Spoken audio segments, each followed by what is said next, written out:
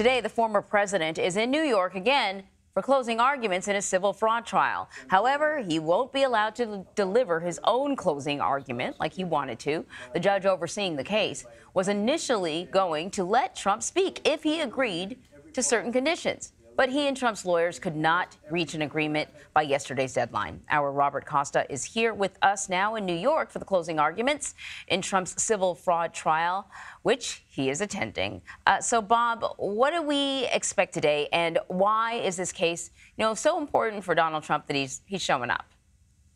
He has been showing up. Good morning. For former President Donald Trump, this ongoing civil fraud trial is deeply personal. Based on my conversations with Trump associates, this is a trial where his business, the Trump Organization, is on the line. And if it proceeds as it has been in this civil fraud trial, his business could be liable for hundreds of millions of dollars in penalties.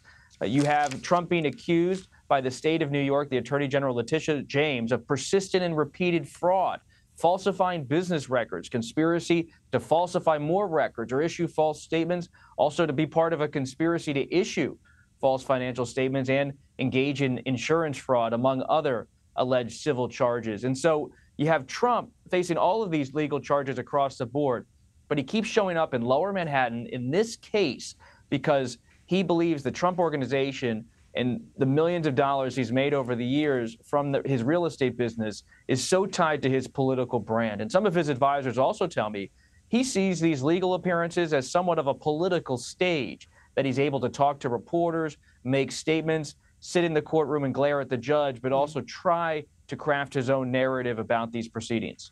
All right, so this is one of four legal issues, cases that the former president is dealing with. The other one that we've been talking a lot about recently is in D.C. It has to do with the 2020 election and his alleged meddling in the 2020 election. You have new reporting about that case and Trump's concerns over people talking with Jack Smith?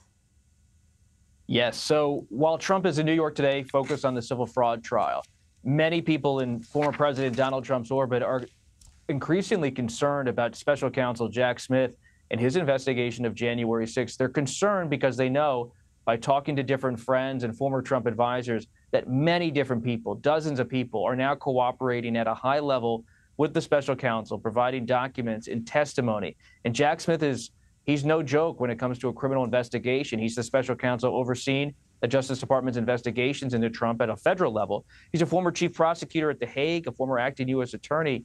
And you have in Jack Smith someone who's collecting diary entries from people like former Vice President Mike Pence.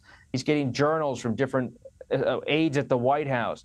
He's getting phone logs. He's getting different memos that were passed around by lawyers like John Eastman, the conservative lawyer who worked with Trump to overturn the election. All of this is going to be part of the witness docket and the evidence that's mounting against Trump ahead of this trial. Very fascinating. Bob, thank you very much. Thank you.